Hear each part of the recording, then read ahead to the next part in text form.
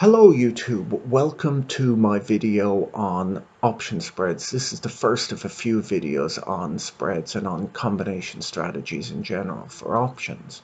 And so today we're going to learn a little bit about option spreads, and in particular we're going to look at a bull call spread. Now through our prior videos on put call parity, you'll be able to see that you can create these same payoffs using either puts or calls, but I guess let me first introduce what a spread is. So an option spread is a basic building block of many options trading strategies.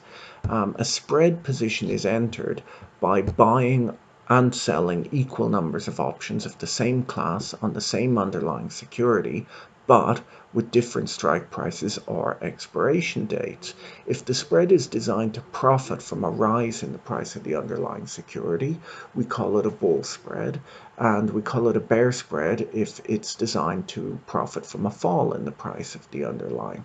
So that's two types of spread. So let's look firstly at a bull call spread. So up on your screen right now, you'll be able to see the payoff diagram of being long bull call spread. Now, it probably looks a little bit complicated to you if it's your first look at this sort of thing. So let's talk a little bit about what we've got.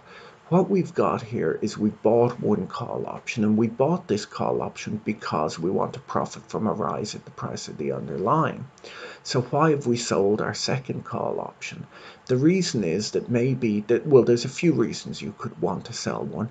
Often it's just that you want to save a little bit of money. Well, say for example, if the first call was expensive and you think, well, how can I make it a little bit cheaper? And the answer is to sell something else. And so maybe you think that the underlying is likely to rise, but we'll say if it's trading at $100 right now and you think, well, I think it's going to go up a lot, but maybe it'll go up to $150, but I think it's unlikely that it'll go up to $200.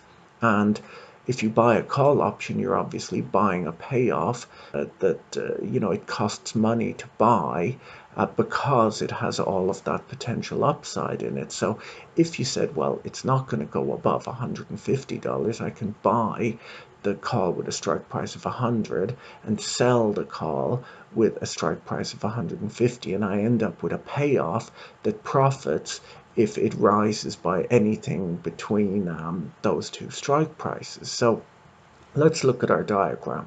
We've got a strike, we've got a call option that we've bought with a strike of K1, and as you can see from the heavy black line, which is the payoff of the spread, rather than the dashed lines, which are the payoff of the individual options, it starts to go up just like being long a call option with a strike of K1. And it continues on with that sort of payoff until we hit strike K2. And at K2, at our second strike, the strike that we've sold, what happens is that any incremental gain that we're making in our call option with a strike of K1 is being given up. We're losing that in the second call option that we've sold with the strike price of K2. So really what we've got here is a payoff that's a lot like a call option, but once it hits the second strike, we're no longer gaining. Now, we're not losing, we're just not making money anymore. So our call spread here, our bull call spread that we've bought, as you can see, it costs a little bit less. The premium that we've paid is less than the premium that we would have had to pay if we had bought just the call option with the strike of K1. And thus we get to our break-even point quicker as well, which is kind of nice.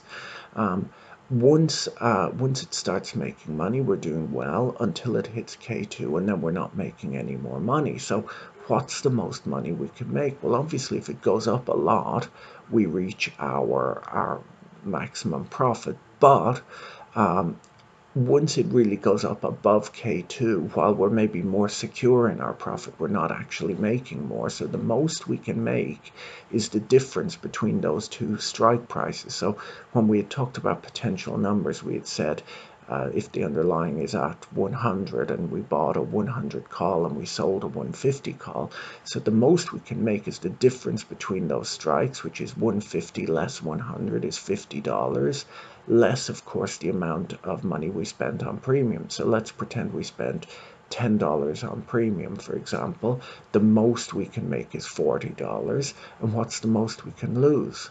The most we can lose is $10, the amount that we spent on premium.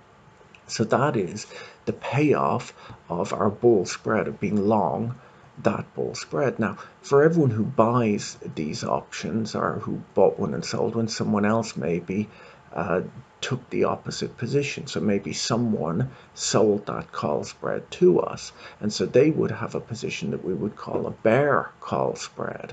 And what is their payoff? Well, their payoff is the exact opposite of our payoff. So the most that they're able to make is, if they receive the premiums, which in my last example I said was, we'll say $10, and the most that they can lose is the difference between the strike prices less the amount of premium they received. So that was, in our example, $40. So they have the exact opposite payoff to what we have with our bull call spread.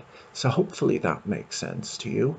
If you'd like to learn more about this, you can watch my other videos, and equally, if you want to follow along in the book is called Trading and Pricing Financial Derivatives, and there's an Amazon link to that in the description below. Hopefully you found this useful. Watch my next video that I'm about to shoot in just a minute.